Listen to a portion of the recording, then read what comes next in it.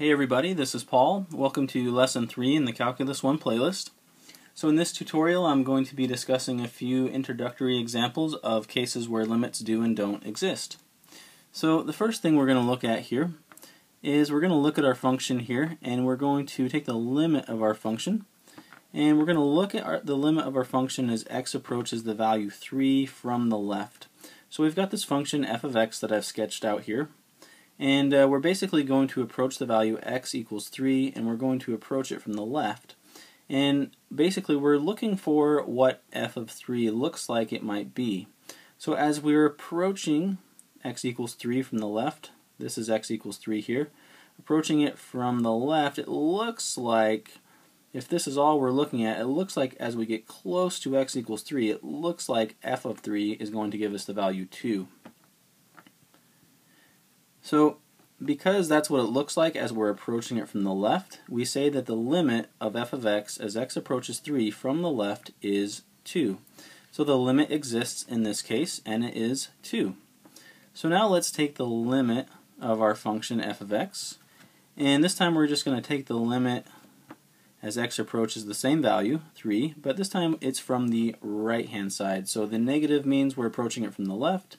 The positive here means we're approaching it from the right. So coming in from the right hand side, as we're getting closer to x equals 3, it looks like the f of 3 value that we're going to have is going to be equal to 3. So we say that the limit of f of x as x approaches 3 from the right exists, and it is 3. So what about this case right here? The limit of our function f of x as x approaches 3, in this case I'm not going to specify left or right, this is just going to be in the general case. Well, if we're looking at the limit of our function as x approaches 3, well, we have to look to see if the left hand and the right hand side produce the same value. And because we get a different value approaching our function from the left than we do when we approach it from the right, we simply just say that the limit of our function as x approaches 3 does not exist. So DNE does not exist.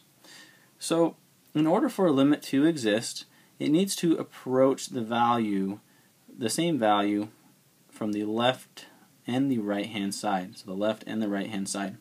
So if we were to look at this point right here, this would be the limit as x approaches 0. So we're taking the limit of the function f of x once again.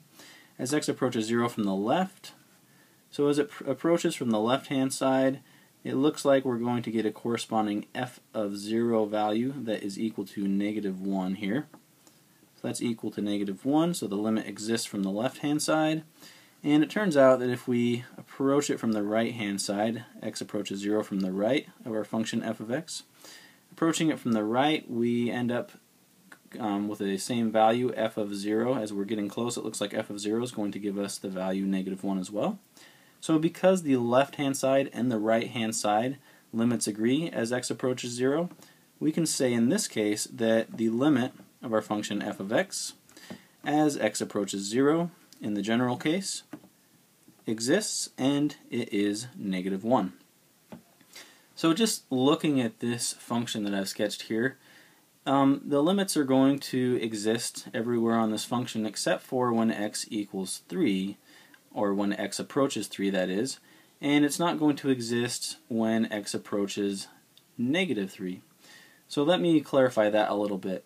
So for the values as x approaches 3 and as x approaches -3, the limits will exist from the left hand and the right hand sides individually, but the limits will not exist in general because the left hand and right hand limits do not agree for the cases as x approaches 3 and x approaches -3.